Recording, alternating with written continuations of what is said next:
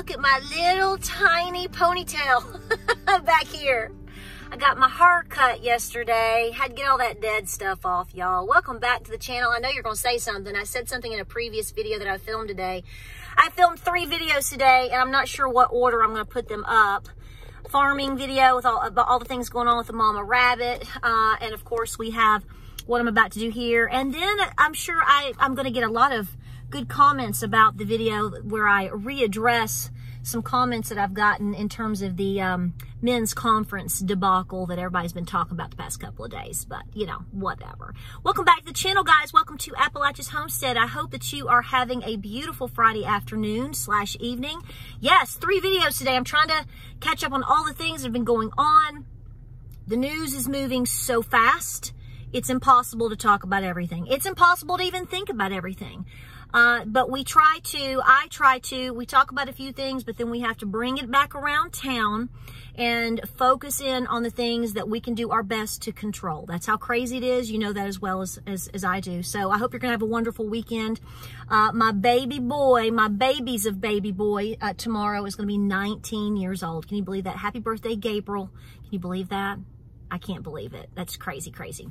But I've been looking at some things today, and I think it's important for us to keep up with a lot of certain topics in terms of what we're looking at economically, because I think that really, truly, it grounds us when we talk about the reality of what people are going through financially, what the economy is doing, because that affects everybody, okay? I mean, it's easy for somebody to say, oh, well, you're just a homesteader. You should be talking about baby rabbits and milking goats. Well, no, if I can't afford goat feed, or if my husband lost his job today, I might have a problem running my homestead. I'm just saying. And that should be, and most likely is the case for everybody out there that you, whether you know them personally, whether they're your neighbor, whether they're on YouTube, Instagram, or whatever, whoever you follow. I can tell you right now that I am a major advocate of not quitting your job. Okay. My husband works a more than full-time job, has never stopped working, even through some health issues.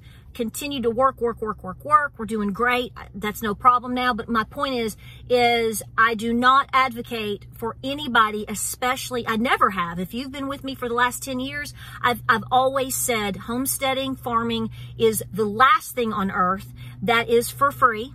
And that I personally feel that at least one person, and nowadays it's both, should do the best that you can to try to find and have and keep a stable outside income, because it's a lie when people say that all the things that are happening geopolitically, economically, are not affecting the farming and agriculture community. That is a lie. So I don't advocate for that. I think that, you know, I see people that say, I quit my job because I couldn't make videos.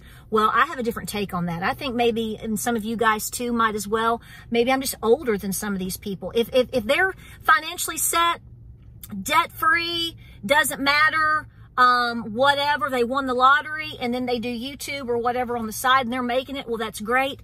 But then I go, well, what are you doing for health insurance and everything else in between, which isn't so great anymore? I just don't advocate for that. I find that dangerous for a family and for a farm, and especially if there's children involved. So this is what I'm saying. I think it's important that we talk about these things, because whether you like it or not, it absolutely affects me and you, my children, my farm, my cows, your pigs, your chickens. I mean, when you're paying, what, $17 a bag or $15 a bag or up to 20 something. I mean, look at the comments that I get in terms of cost of feed alone. Some of it's gone down a little bit, but not too much. Okay. So how are you supplementing that? So it's important for us to talk about things because it continues to open the eyes of people out there. So I've seen some things today floating around, and I want to mention them to you. Now, you need to do your own homework. And by the way, again, welcome back to the channel. I've missed you. Hope you've had a great week. Give me a hug, okay? It's because we're going to talk about some hard stuff. It's not a shock to me, but I am going to mention this because I think it's another sign and signal for those of us that are like, is the economy really that bad? Okay. one of the places here in the South, you know, I'm from East Tennessee, one of the places that we always have had throughout my lifetime, growing up, you know, a place where you could go as a family and eat, simple things that most people here enjoy. Wasn't super expensive. You didn't have any shenanigans. You just enjoyed it. Was Cracker Barrel. We have seen over the last couple of years that Cracker Barrel has become quite woke in many ways, which I think has hurt their business, probably because today I saw something floating on Facebook and I thought, is this just one of those weird ad, you know, titles trying to get you to click on it? And it's talking about the struggle of Cracker Barrel itself, and will it be in our future? Now, I have to say that I have eaten at Cracker Barrel probably 3 times in the last 2 years, simply because, you know, my attitude was it's quick and easy. We know what they've got. It used to not be that expensive, and it has completely changed. I mean, when you're seeing beer and mimosas being sold at Cracker Barrel, you know they're really reaching for a different or new clientele because the old one ain't there no more. Okay?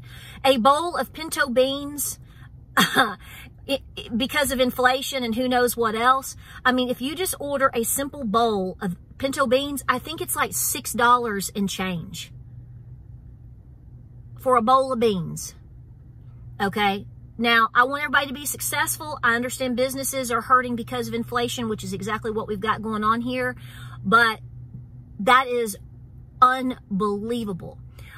So here's what I know. So in the past couple of years, like I said, that we've eaten there, after COVID and past that, we thought that it was horrendous. The biscuits were awful, which, you know, you should make my biscuits instead. A little plug there, right? Honey, I can teach you to make, don't worry about that ain't no standard. They're okay. But they got smaller and they were like little hockey pucks. And then we noticed that when they brought you the biscuits, if you got the biscuits, you had to ask for them prior to, you know, it used to be you just got them. And then we've noticed that you had to kind of ask for them. Can we get the biscuits or cornbread prior to the meal maybe? And it was like, okay. And they would bring it out. They wouldn't even bring you those little plates. They stopped doing that for some weird reason. You'd have to put your biscuit on your napkin. So they wouldn't, we found that to be strange. Then the menu changed. Obviously prices have gone up. And I find it weird that if you want to drink mimosa, I don't care. But to see it at Cracker Barrel or beer and all these weird things, I'm like, when did we become a bar? It's so strange. So I looked it up. I Googled it, and you can Google it as well. Because, I mean, there's a bunch of articles talking about the struggle of Cracker Barrel alone from 2023. And apparently it's pushed into 2024. I can tell you right now, I think this is a huge indicator of people making different decisions because of policies.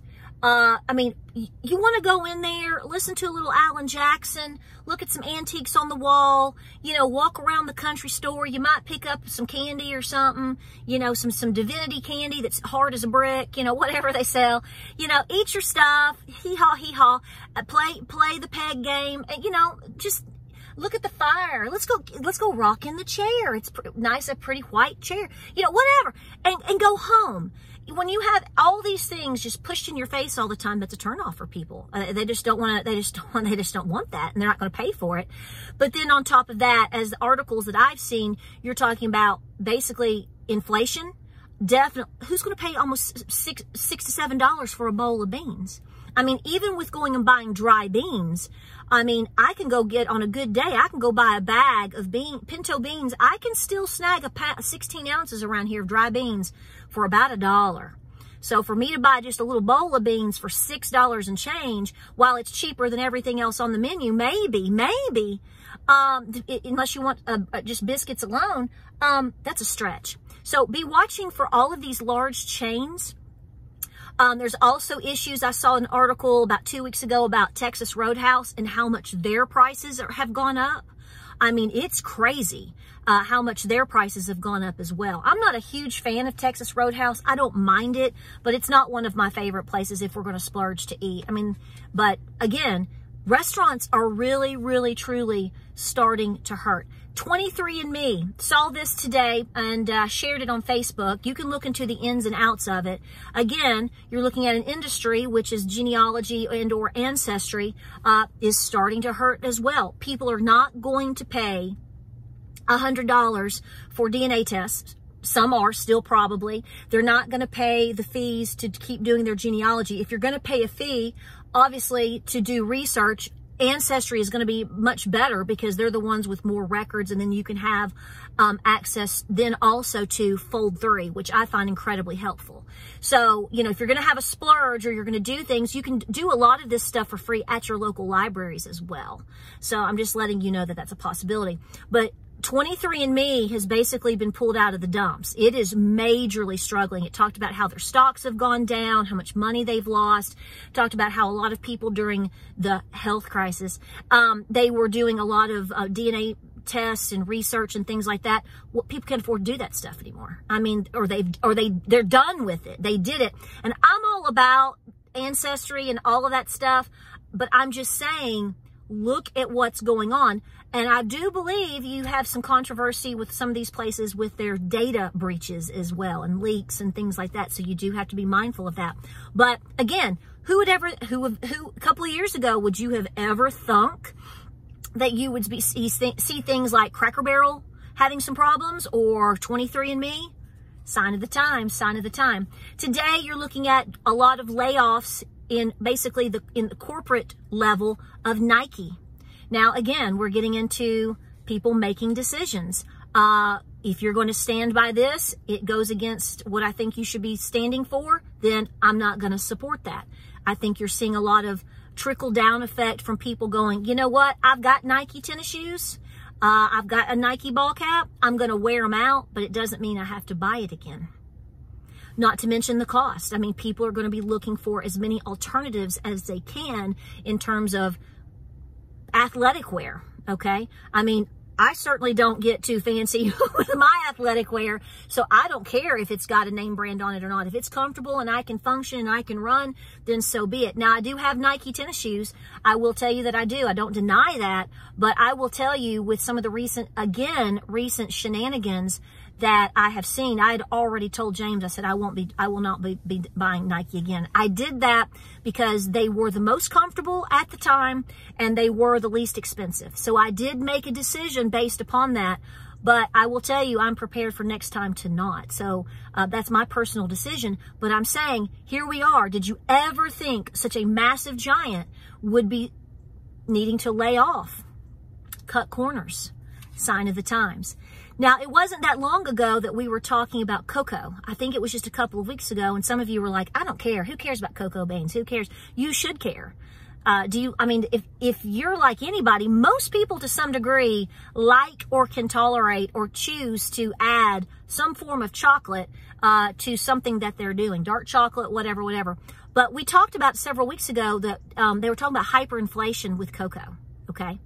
And they were talking about it being, around just over $10,000 a pound. Now, today, the article came out today, I believe this is on Zero Hedge, $12,000 per ton. So it was $10,000 per ton. Don't know what I just said. I made $10,000 per ton. Now it's $12,000. So now you're entering again into this massive conversation of hyperinflation. Now, what they're saying is that even though prices may go up, people aren't necessarily pulling back from buying chocolate, right? Okay. But what they're worried about, this is what they call it, watch for demand destruction. Demand destruction. I can tell you right now, I have massive demand destruction, okay? I'm not a huge chocolate person to begin with, so it's no major loss for me.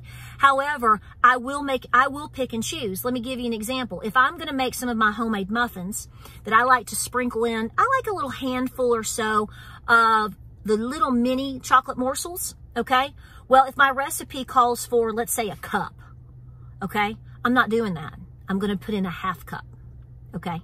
So by default, probably a lot of you gals out there and guys are doing the same thing. You're cutting back. Chocolate's going to be a major component for that, I think. You're going to go, okay, I can't afford, Can I afford a $5 Twix, $4 Twix, $3.79 Twix? Probably, but just because I'm not doing that. You know, you see these prices, and the major thing that you're also seeing that comes with things like this is the shrinkflation. You might actually get a candy bar for less than $2, $1.89. I feel like I've got a cat hair. You know, something going on. You know, $1.89 or something. Can you believe we're even saying that? I mean, remember when candy bars were 2 for $1, right? And you didn't feel like, and you got more than 2 bites out of it.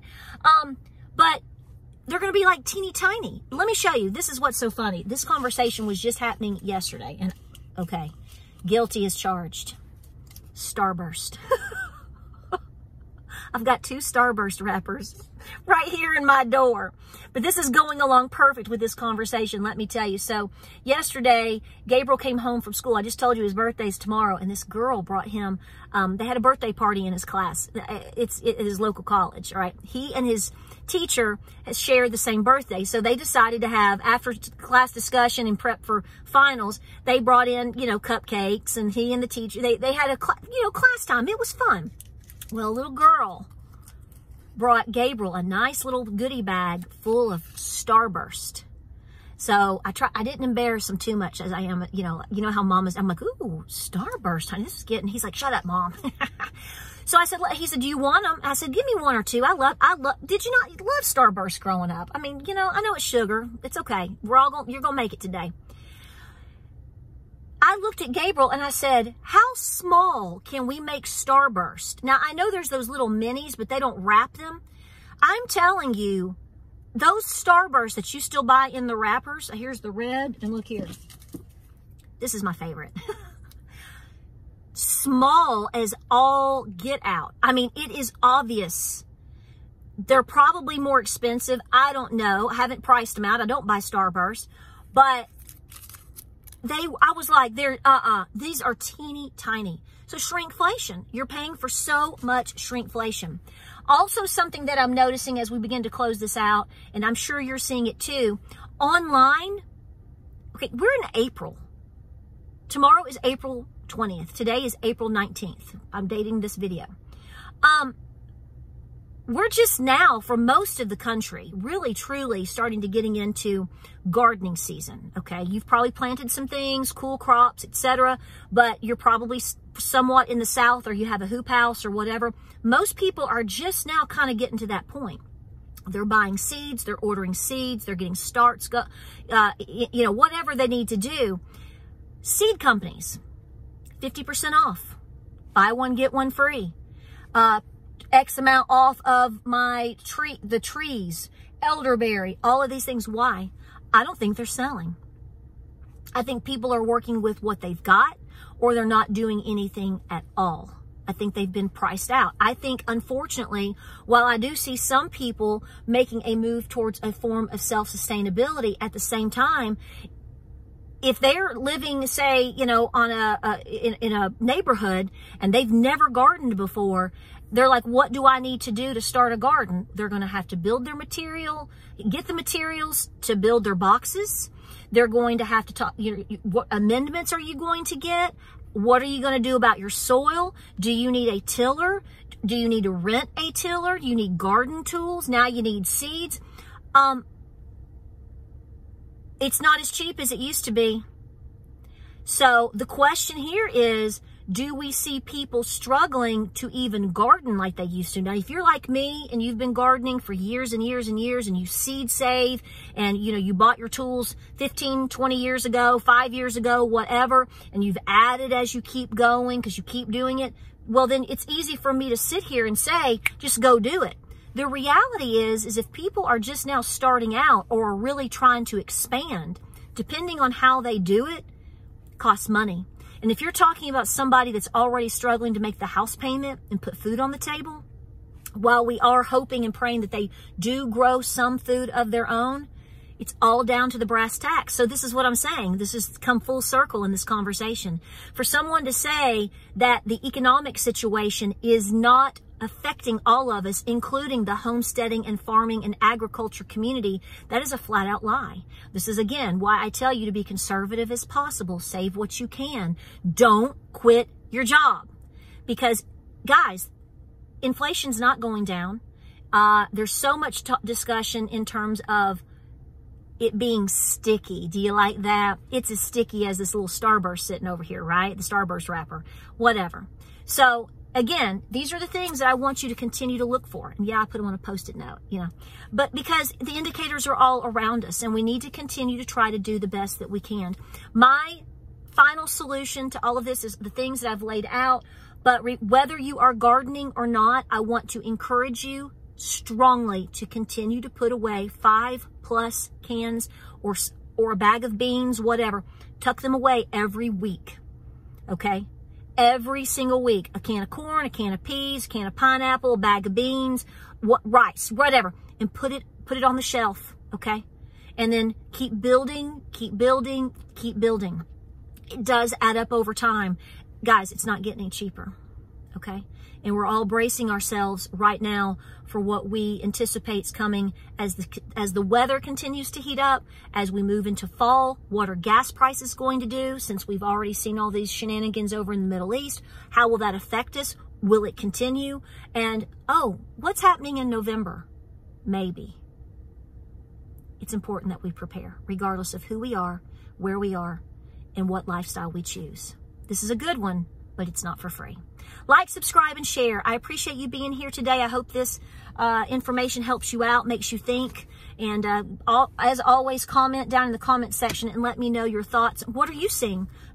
It's endless. Endless all the time. So I'm looking forward to seeing what you have to say. Take care out there. Godspeed. God bless. Be peaceful. Be praying. Keep prepping. Don't stop on the 5+ items a week. It can be body items too. It can be toilet paper. It can be pet needs. Try your best to continue to go, okay, I got 5 things. I got some dental floss, some toothpaste, some black beans, some whatever. You know, put it on the shelf, put it away. You will be so thankful that you did. I promise. Guys, Godspeed, God bless. Have a great evening, and I'll see you on the next video.